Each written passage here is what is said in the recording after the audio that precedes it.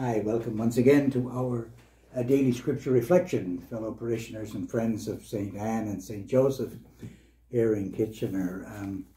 Today we have an interesting passage from the Gospel of Matthew, Jesus talking about the little children and how things are hidden from the wise and the intelligent. And I guess probably because we're sort of midway in our summer season, my mind is kind of in many different directions. I have a lot of different feelings because summer is a family time, pandemic or not, it's a family time. And it was for me last week, by the way. My brother Mike and his wife, my sister-in-law Viola, were here visiting me for a few days on their way back east. And of course they were going back east to see their grandchildren. And it was interesting to see how excited and how anxious they were to see the grandchildren in particular, more so than their own children, of course, and you who are grandparents can identify with that. But that reminds me of the gospel today that speaks of infants, of enjoying the simple things of life, of just being present to the world around us. And honestly, perhaps like many of you, I come to this day with a bit of weariness, a need for some rejuvenation. The pandemic has taken its toll on many of us in so many different ways, small ways perhaps, but still. And today's passage was like a reminder to hand over my weariness and my burdens to Jesus the Christ. Okay, so we have Matthew verse 25, where Jesus says, "I thank you, Father, Lord of heaven and earth, because you have hidden these things from the wise and the intelligent, and you have revealed them to infants." The words that come to my mind would be openness, vulnerability, humbled, okay, revealing our true childlike selves.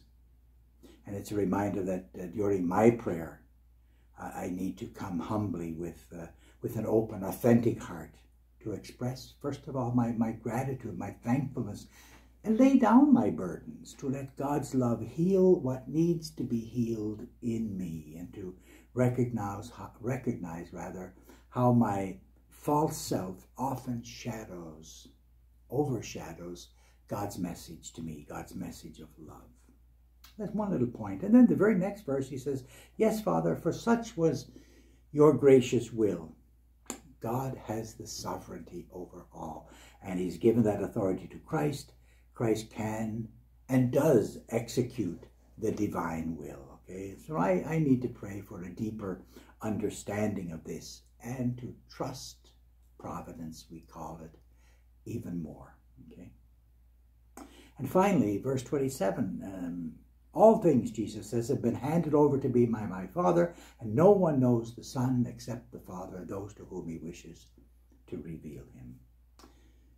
It's unfortunate, but also often our intelligence, our experience gets in the way of what truly is in our hearts. And I pray to be attentive in these days to what is really in my heart, to be aware of the movement of the Spirit, the stirrings of God in my heart. And then to answer that simple question, are those stirrings moving me towards God or away from God? I need to seek more understanding and ask that his will be revealed to me, if that's what it is to be. It's always according to God's will. That's being childlike. Thanks, and have a good day. God bless.